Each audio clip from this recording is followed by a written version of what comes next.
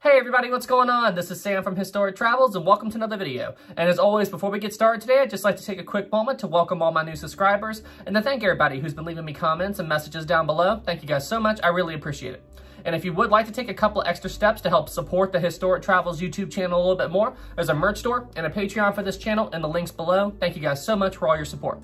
And alright guys, so I thought for this video we may tackle another Titanic question that I get asked all the time in my comment section and in my live streams. And the question is, do I think that one of the officers on board the Titanic during the sinking committed suicide? This has been a long-standing myth with the Titanic, and honestly a lot of people have thought of this as fact, that it really did happen. I honestly thought this as well for a very long time. But in recent years, as I've actually started to study this event a little bit, I was kind of hit and miss with it. I really didn't know what to think.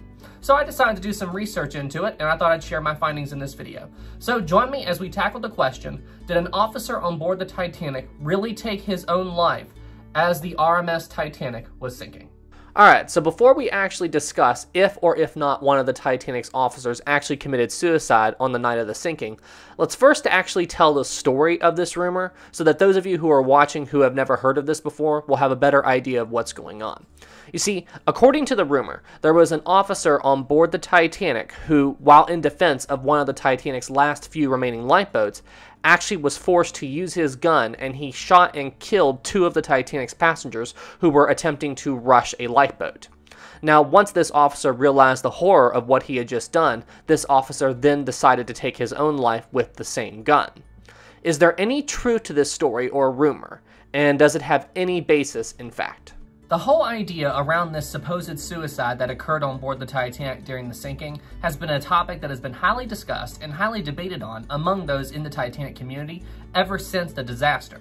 So when I first started doing research into this topic, what I decided to do first was to actually try to find the origins of the story.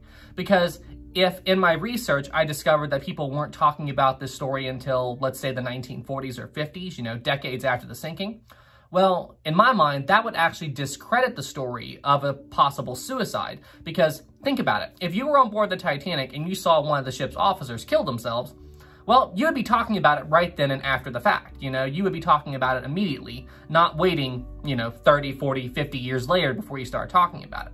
So, as I started doing research, I decided to turn to my favorite Titanic book, On a Sea of Glass. I'm telling you guys, this book is basically the Bible on Titanic. If you want to know anything about the ship, buy this book. Link for it's in the description. So when I first started going through this book, it was, to my surprise, it was full of all of this testimony around this supposed suicide. It's got an entire section in the book dedicated to just the suicide. And what I discovered was people were actually talking about this before the rescue ship, the Carpathia, even made it to New York City. People were talking about this supposed suicide, before the Carpathia even docked. So upon discovering that and seeing that people were talking about it right after the sinking, well, honestly, in my mind, that goes a long way to actually say, hey, this may have actually happened. Now, in terms of actually where on board the Titanic did this supposed suicide happen, and around what time did it happen? Well, according to the theory, it's most commonly believed that this supposed suicide happened on the Titanic's starboard side, right underneath the first funnel, or in the general area of the first funnel, right around where Lifeboat Collapsible A was preparing to be launched.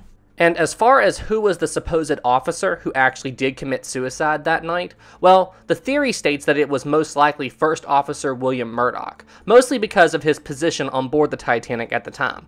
You see, he was in charge of lowering all the lifeboats from the Titanic's starboard side, and he was actually last reported in the general area that this supposed suicide took place. So one very important thing to keep in mind here about this topic, and this is also the reason why it's so difficult to say, yes, the suicide did happen, or no, it didn't, is because there's so much conflicting testimony surrounding this topic that it's hard to actually pinpoint exactly what did happen. If you read the actual testimony from the Titanic survivors, you'll find that there's just as many people who say the suicide did happen, and you'll also find that there's just as many people who say the suicide didn't happen. So who do you believe? But what makes it very interesting to me is that there's so many people that say it did happen, as well as so many people that say it didn't happen. And to me, what that says is that it looks like that there was an actual suicide or something like it on board the Titanic that night. However, I don't think it was in the exact same place that most people generally believe it happened. I don't think it was Officer Murdoch who committed suicide that night. I do think it's possible that somebody did commit suicide on board the Titanic. However, I'm starting to think that it happened at a different time and at a different location on board the Titanic. Now you're probably wondering what led me to this conclusion. Why do I think that this supposed suicide happened in a different time and at a different location on the Titanic than people previously thought? Well, to be perfectly honest, it all has to do with the testimony that I was reading. I mean, think about it. There's just too many people that say they saw something, and there's just as many people who say that they didn't see something. So the only conclusion that I can draw from that is that the supposed suicide event happened in a different time and at a different location on the ship than was previously thought. So what I'm going to do for the rest of this video is I'm actually going to tell the story of these people, and I'm going to share some of their personal accounts into what they said they saw that night. And from that testimony, I'm going to see if we can actually try to shed some light on if or if not this supposed suicide actually happened. Okay, so there is one very important detail that you all need to keep in mind before I start telling you about all this testimony from these people who say they saw something and the people who said they didn't see something. And that is the general location on the ship that all these people said that they were at. You see, all of these accounts, and also the account of where this supposed suicide might have happened, you see, they all take place at the front of the ship right around 1:50 to 2 a.m. range, right around that time frame. And it all took place around the Titanic's first funnel. And right around this area on the ship is where the last 4 lifeboats on board the Titanic were actually being prepped and prepared for launch. Those 4 lifeboats were collapsible A through collapsible D, so A, B, C, D. All of those lifeboats were located at the front of the ship near the first funnel. Now, of all 4 of those lifeboats, collapsible A and B would end up being floated off the Titanic. However, collapsible C and D were actually launched from the ship. That's also very important to the story. Now, the first of the Titanic's passengers that actually sheds some pretty good insight into if this supposed suicide actually happened is third-class passenger Eugene Daly. His location on board the Titanic that night, as well as his testimony, is some of the best we have to try to figure out if this supposed suicide actually took place. Alright, so basically what Eugene said he saw. He said that he was located at the front of the Titanic near the end of the ship's life, and he saw 2 lifeboats getting ready to be lowered away from the Titanic's side.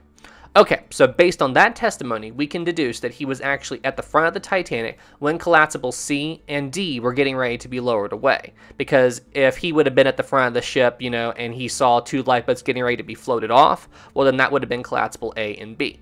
The fact that he saw 2 lifeboats on the ship's side getting ready to be lowered away, that says it was collapsible C and D. However, in his testimony, he didn't point out exactly on which side of the Titanic he was at the time. He didn't say if he was on the Titanic's starboard or the Titanic's port side. However, from his testimony, we can get a pretty good idea as to where exactly he was at the time that this supposed incident occurred.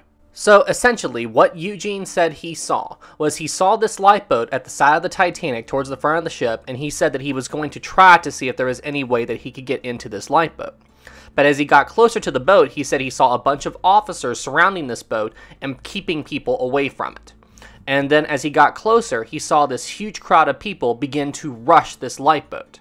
And then once this happened, he saw one of the officers guarding this boat pull out a pistol and fire 2 rounds into the crowd, killing 2 men instantly. And then, at some point, Eugene lost sight of this officer that supposedly did this shooting. And then once he did, he said he heard one last shot, but didn't see the shot. And then when he turned around, he saw the officer laying motionless on the deck.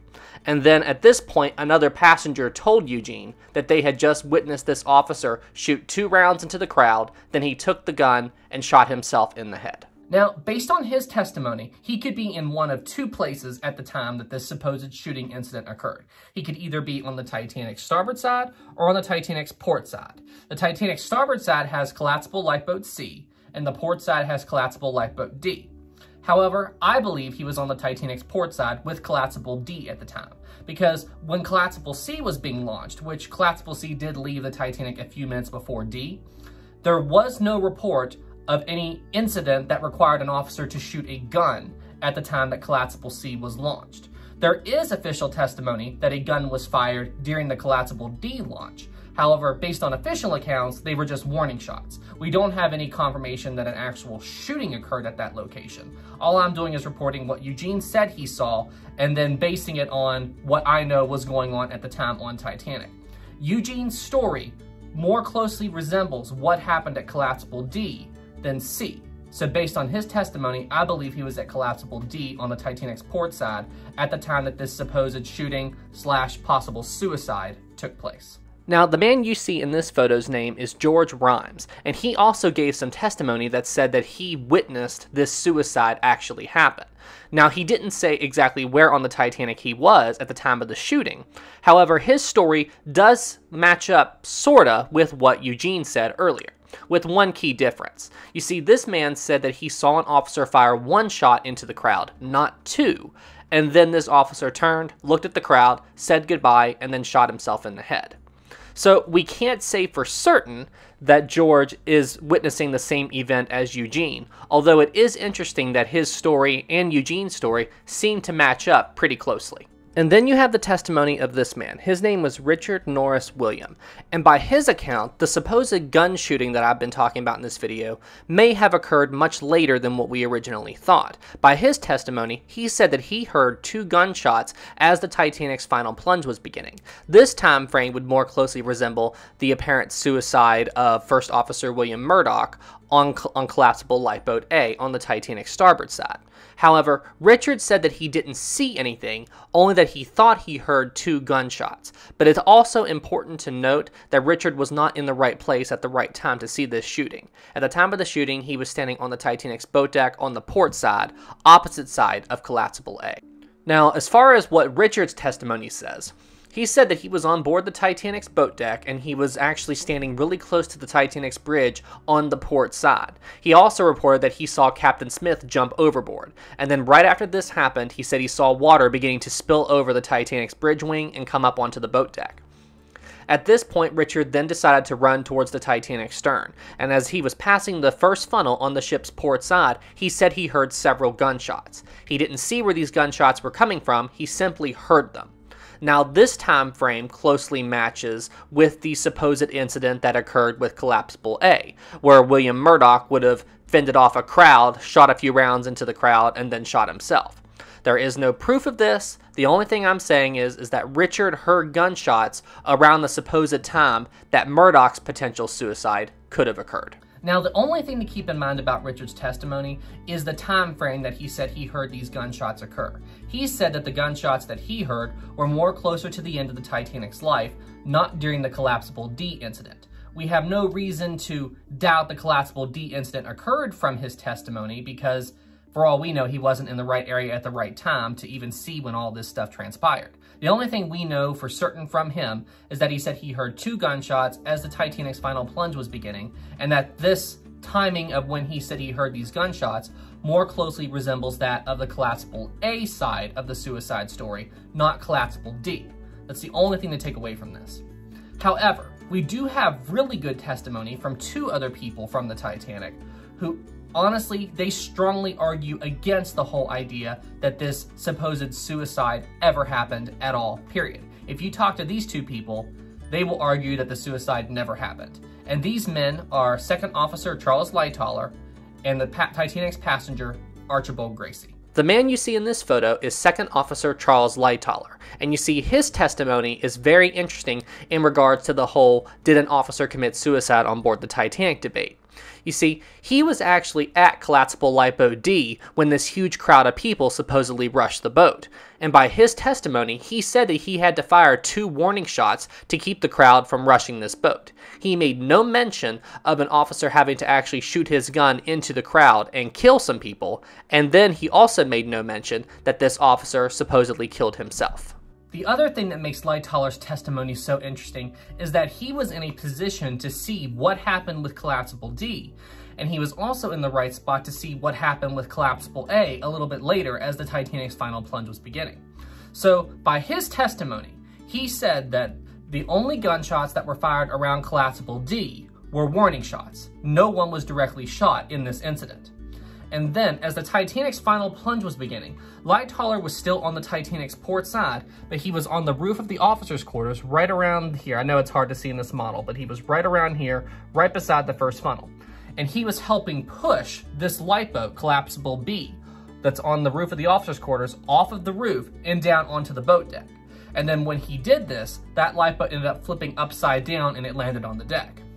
Now, at this time, the Titanic's final plunge was beginning. So once that lifeboat was on the deck, he actually ran over from the port side of the Titanic over to the Titanic's starboard side to see if he could help his friend, First Officer William Murdoch, with that lifeboat. And what Lightoller said he saw was he saw Murdoch down there fighting with Collapsible A and trying to get it ready to be launched, when then the Titanic took a sudden and strong dive, washing Murdoch away with that lifeboat. That is the last official time that Lightoller said he saw Murdoch.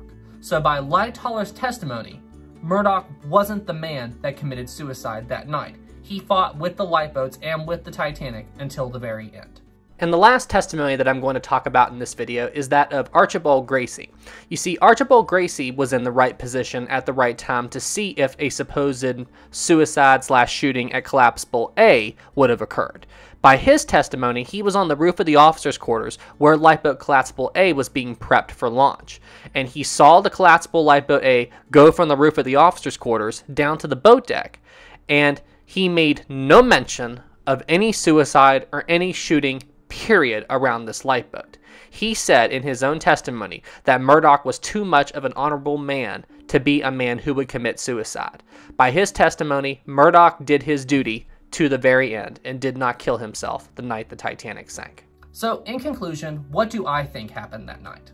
Well, the first thing I'll say is I don't think for a second that it was First Officer William Murdoch who committed suicide that night. I don't think that at all. However, what I do think that something happened that night, because there's too much testimony of people saying they saw something for it not to have happened. You know, you can't have all these people say the exact same thing and there not be some truth behind it. But at the same time, you've got a lot of people saying that it didn't happen, so it's kind of like, who do you believe? The only thing that makes sense to me is that the whole timetable as to when this happened is different between what all these people think it is. That's one thing that I talked about in this video between talking about Collapsible A and Collapsible D. I think that if there was a shooting/suicide, it most likely occurred with Collapsible D, not A. However, why does Lightoller's testimony clash with that? And I don't know, you would think that information would be more concrete about this than it really is to say for certain. So to be honest, I don't really know. The only thing I will say is I think if this incident did occur, it was more likely to be at Collapsible D. But the one last thing that I find the most interesting about this whole thing is even with all this testimony, there is no mention as to who this officer who committed suicide was. There's no name, there's no idea, you know? There's no record as to who this man was, which I think is very interesting because you would think that people would know about that, you know? You would think that if there was an officer laying dead on the deck of the Titanic that somebody would be curious as to who this man was. You would think that Lightoller would say something about it, but he didn't. By Lightoller's account, it never happened. But bottom line is, we may really never know what happened on board the Titanic that night. The only thing we can say for certain is that something did happen. Although what happened will probably always remain a mystery.